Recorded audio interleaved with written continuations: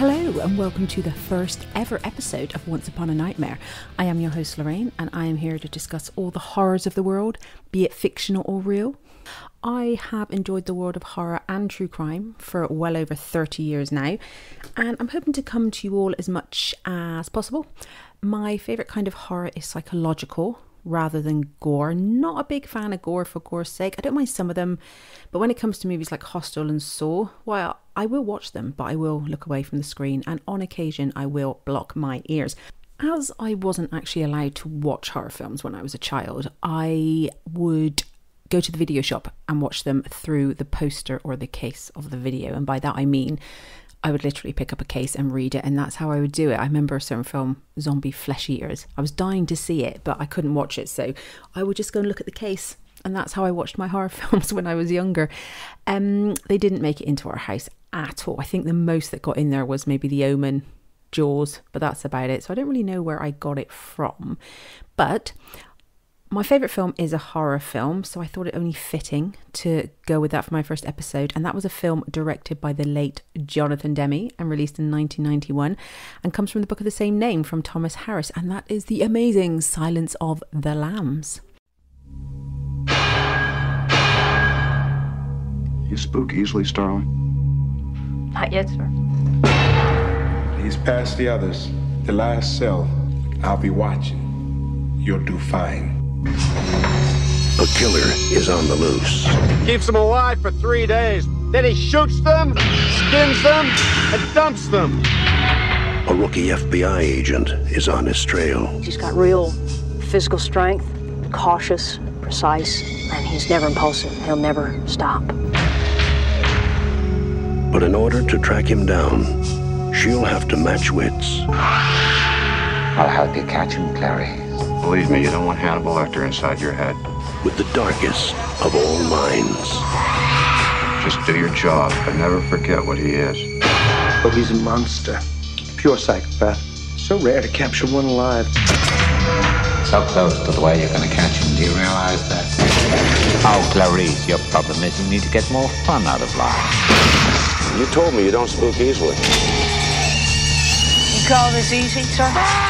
Lecter's missing an arm. Man's a raving maniac. Who knows what he'll do?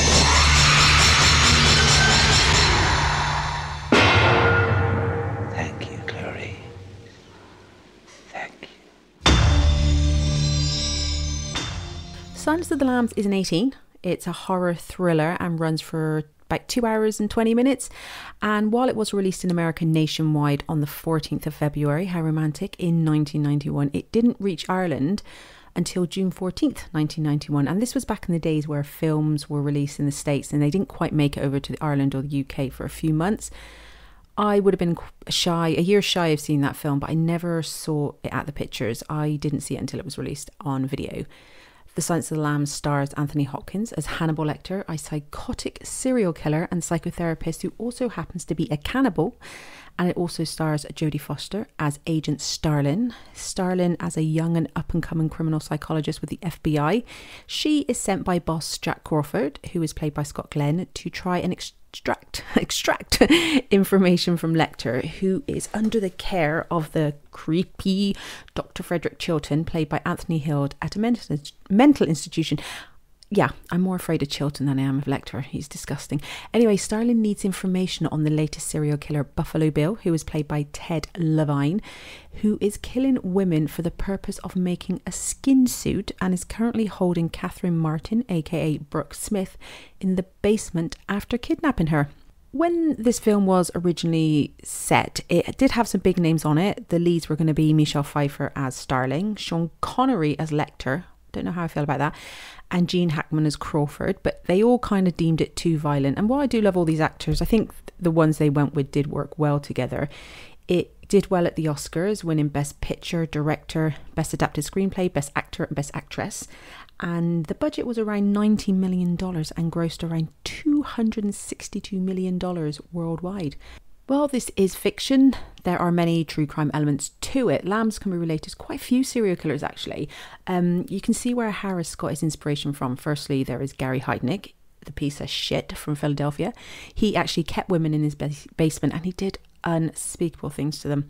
Ed Gein, probably a more well-known one. He made items from this victim's skin. And then, of course, the well-known one, Bundy, his old technique of pretending he's injured to ask for help. And all these serial killers are, you know, absolutely some of the worst. And to be clear, why I'm fascinated with serial killers and the whole true crime genre, I do also think they are the biggest shower of pieces of shit out there. And these traits are all apparent in the character of Buffalo Bill. The Silence of the Lambs was inspired by the real-life relationship between criminologist and law enforcement officer Robert Keppel and serial killer Ted Bundy. Bundy actually helped Keppel investigate the Green River serial killers in Washington, and oh god, I can just imagine Ted Bundy thinking he was the shit helping out in this case. If you've ever seen any footage of him, he is such an arrogant prick. Anyway, this didn't stop Bundy though from being executed on January 24th, 1989, and the Green River killers weren't actually solved until 2001, and that was Mr. Gary Ridgway, and he was then arrested, and on November 5th, 2003, in a Seattle courtroom, he pleaded guilty to 48 counts of aggravated first-degree murder. So another piece of shit. But this wasn't the only connection with some form of law enforcement. They were used quite a bit when this was filmed, like the real-life FBI's Behavioural Science Unit assisted in the making of this film. And in an interview with John Douglas, who I love, by the way, check him out in interviews on YouTube, such a fascinating life. Douglas is the writer of Mindhunter, and Demme visited the FBI headquarters in Quantico before filming, and Douglas said in an interview that apparently Demme was really shocked because, like, their offices, if you've seen Mindhunter, they're about 60 feet below ground. It's very grim, and, you know, the fact, you know, there was a lot of cooperation in making this film. And Scott Glenn, aka John Crawford, he also got to spend time with John Douglas. And but speaking of Glenn, he did go above and beyond for this role. He watched certain tapes that showed the torture and murder of women, stated this as a reason for not reprising his role. And the videos, you know, they haunted Glenn, and it's just something he couldn't get out of his mind. And I think, you know, for any of you especially that are into true crime, sometimes you watch something and you really wish you hadn't. For me, it's I'll never go back to the Moors murders because of one photo I saw. And I can't get that in my mind. I'm not going to tell you what it is because I don't really want to put it in your mind. But anyway, Foster also spent a great deal of time with FBI agent Mary Ann Krause prior to filming. Krause gave Foster the idea of standing by her car and crying, if you remember that scene.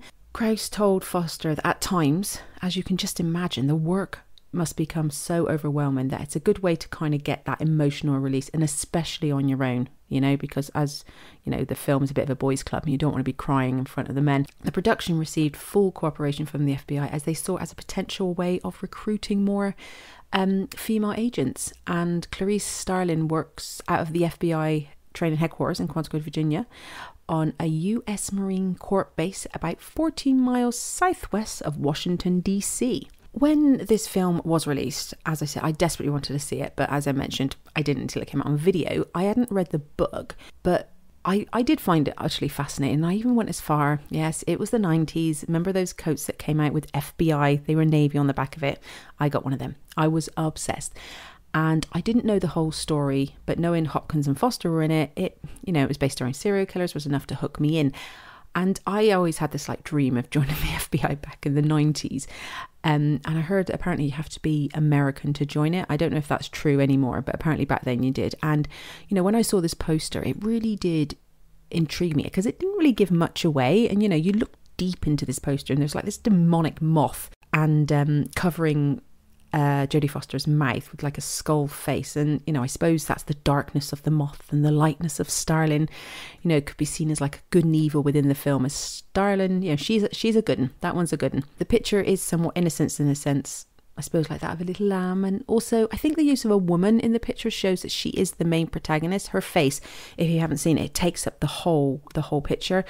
And the use of a female would, you know, it would challenge the norm of what we're used to seeing, as it's usually a man that we see on these pictures. And throughout the film, we see a female character and the challenges she faces in a role that would be usually saved, well, for a man.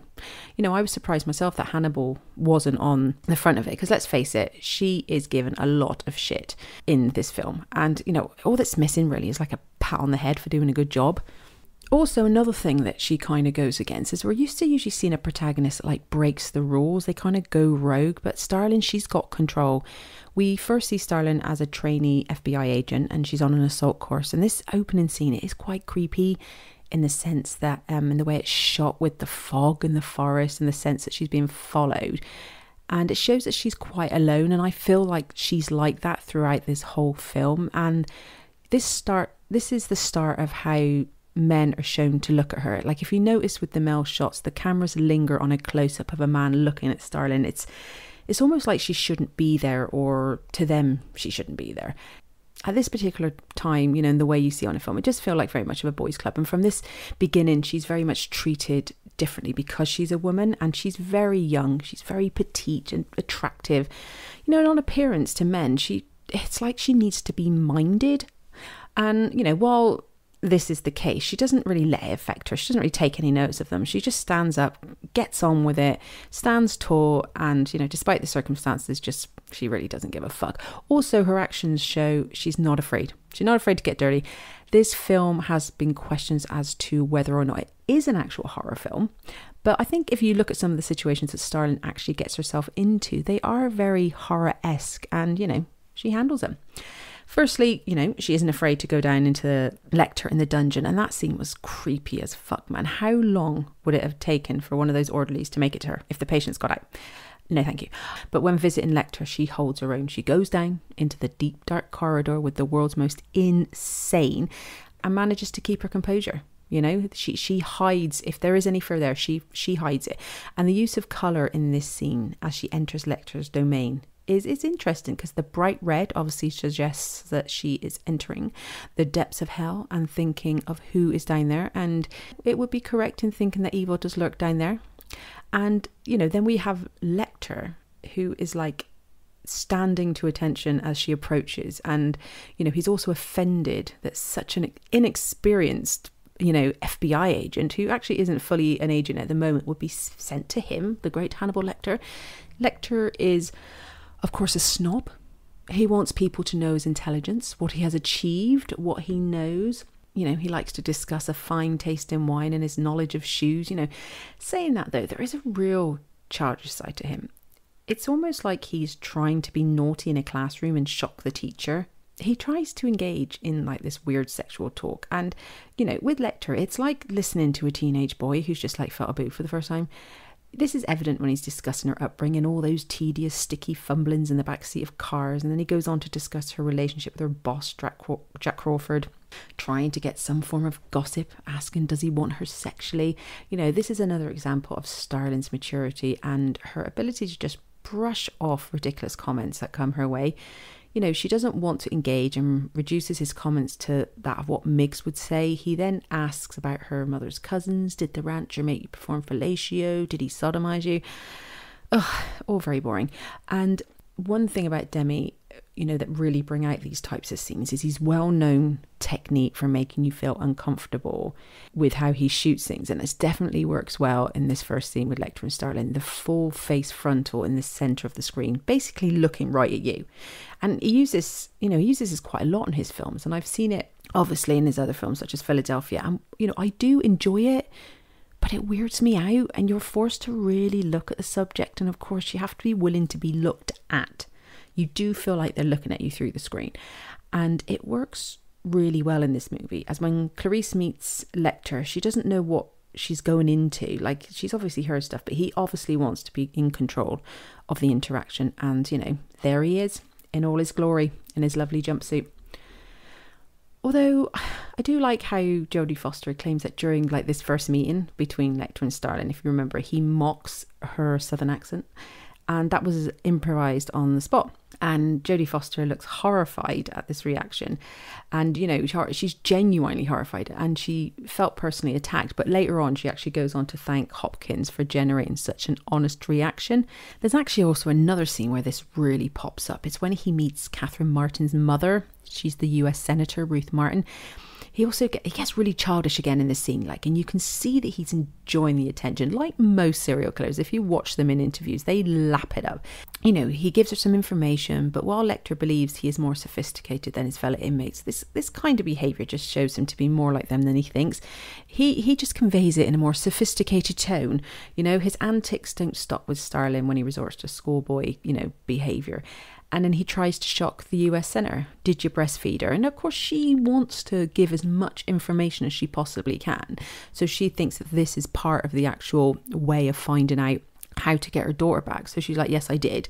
And he turns around and just goes, toughened your nipples, didn't it? Like, you know, but having said that, I do love with Lecter how unbelievably polite he is at the same time. Like when Miggs lets loose in that lovely scene all over Starlin, like, Lecter is disgusted, and he also speaks with a soothing tone, and he's extremely intelligent, but at the end of the day he's a psychopath and belongs where he is no matter what. Another scene that comes up is when Starlin goes to the funeral home because they've discovered a dead girl, and she's left in the room with this bunch of officers, and they make it really clear that she is not meant to be there, mainly due to the nature of the crime, you know, because, you know, Crawford is kind of pulled aside to have a word with, and not like, not in front of the lady, don't want to be upsetting the lady. And, you know, but she's not having it. She doesn't take this, and she pulls Crawford aside and she says it to him, but again, with such restraint. She doesn't have a meltdown then. When they are away from the situation, when they are on their own, she has a word, and it's all very calm. And, you know, she's just professional all times, unlike these bloody officers who make it very clear that they're not happy about her being there. You know, it's all very childish. You know, when she asks the officers to leave, you know, again, they get they're in a huff. They comply, but they just seem so shocked that a young woman is telling them to leave. You tend to see this in cop films. You know, you have to admit there is a lot of dick measuring that goes on in certain films, but this isn't what Starlin is about. It's more about their ego being hurt as some woman telling them to leave, and their disdain for her is so evident. They can't hide at all how this is not how things are supposed to be done, and how dare she tell them to leave. But Crawford, though, I think throughout the thing, he does appear to be the most decent man in the film, as his intentions don't, you know, he doesn't appear to be like he's trying to basically get her into bed or look down on her, unlike creepy Dr. Chilton. You know, his male gaze is not one of leering, but, you know, he wants to teach her, and, you know, he does slip into sexism, but he takes the telling off from her, and that's what I like about him. He may make mistakes, but he's willing to listen when he's being told, and he doesn't seem to mind being corrected by a woman. You know, and it matters how he acts and how others look at him, because obviously if he acts a certain way, then others may follow suit. But, you know, also with Starlin, she's also the brave one on this. She puts her neck out, firstly when she follows up on Lee, doesn't she? Let's not forget the old storage unit. It's dark and wet, and the door doesn't open properly, and that lazy prick is sat in the car and won't come and help, and she finds a head in a glass jar, but she just gets on with it. And then what we can't forget, her first encounter with Mr. James Gum, and who is of course Buffalo Bill. He is terrifying, and how he first manages to get the women in the car in his Ted Bundy-esque way again shows his talent for manipulation. He preys on the heartstrings of good people, and when Catherine is taken, it's because she's doing a good deed. So she's a nice person.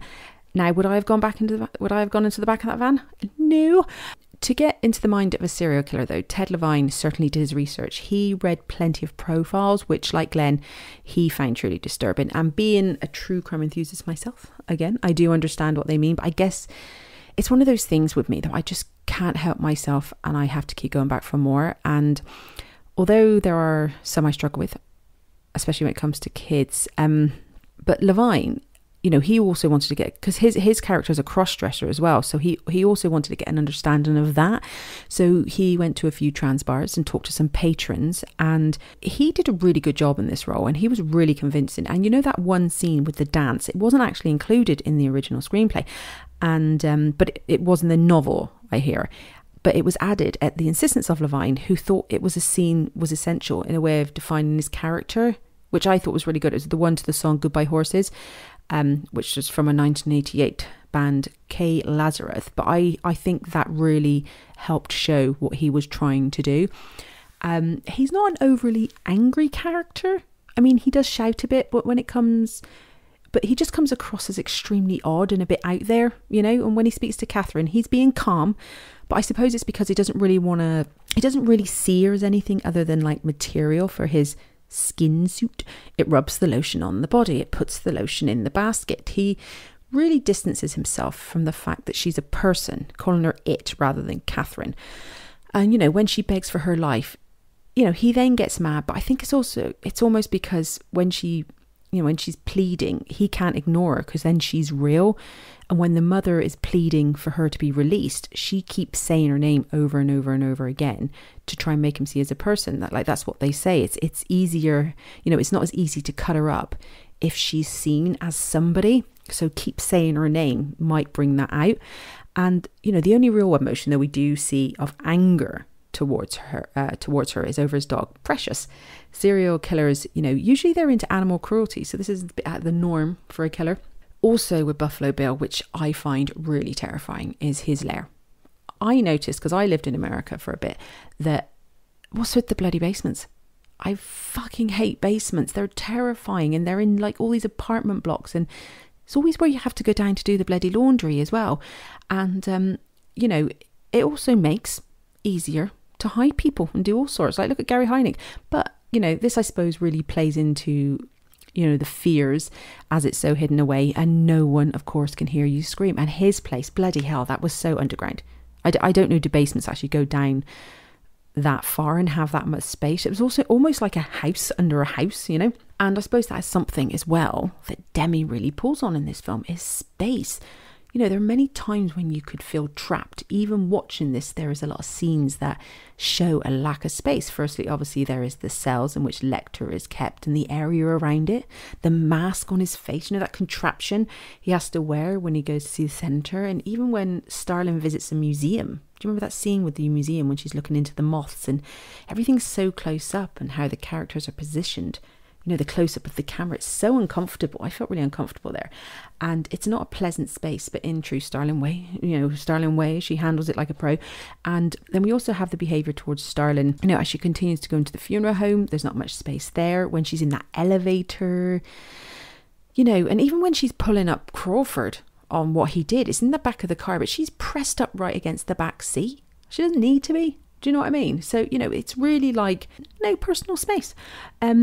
I suppose, though, most of it all does come down to Buffalo Bill's lair. The well in which Catherine is kept is by far the most terrifying space. There's very little of it, and your chances of actually getting out of it is it's not going to happen. And like, you see all those nails, don't you? I think you see bits of nails, obviously, where people have tried. And there's also no privacy.